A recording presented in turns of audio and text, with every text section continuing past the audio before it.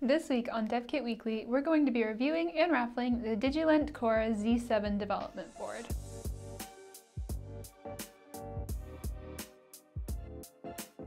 Digilent's Cora Z707S is a development board leveraging a Xilinx Zynq-7000 series programmable SoC, which makes use of ARM's CoreSight architecture with a combination of a single-core ARM Cortex-A9 processor with a 28nm Xilinx Artix 7-based FPGA for optimized flexibility.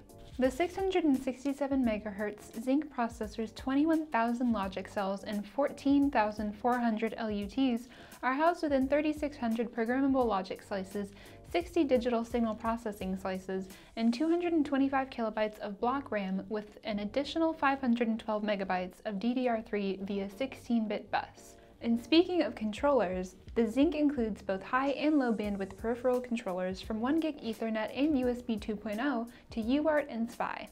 The Cora Z7 is programmable through the on-chip JTAG and microSD card slot. The Cora Z7 also provides multiple options for extending available I/O, including 2 peripheral module or Pmod connectors to extend total FPGA I/O availability to 16, an unloaded expansion header for 12 more FPGA digital I/O, and an Arduino chipKIT shield connector, which would add an additional 49 FPGA digital I/O options. The chipKIT shield connector would also enable 6 single-ended 0 to 3.3 volt analog inputs, or 8 differential 0 to 1 volt analog inputs to x86. All these features, connectors, etc. make the programmable Cora Z7 a very flexible development board that can be implemented in a pretty wide range of embedded applications.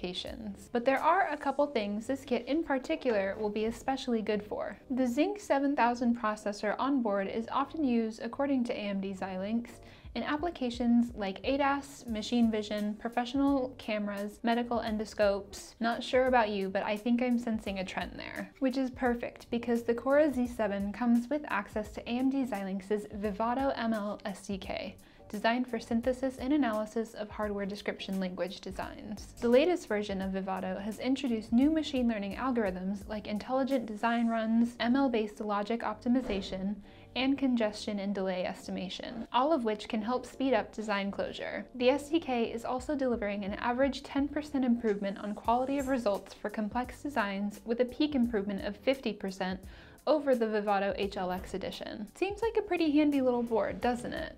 Definitely something useful to have on hand if you're working on machine learning and vision projects that require lots of flexibility and efficiency. Now, I do have good news and bad news, and as a firm believer in the bad news first mentality, I must warn you that Digilent's Cora Z7 development board is, as of now, out of stock on major distributor websites and Digilent itself until at least August of this year. If you have the patience of a saint, unlike me, and don't mind waiting until then to get your hands on one, it'll only cost you $149. But if you want one of these right now, or in a couple weeks because shipping and stuff, you can always enter this week's raffle, linked on screen now and in the description below, for a chance to win this one right here for free. That's it for today, so as always, thank you for watching, good luck in the raffle, and we'll see you on the next episode of DevKit Weekly.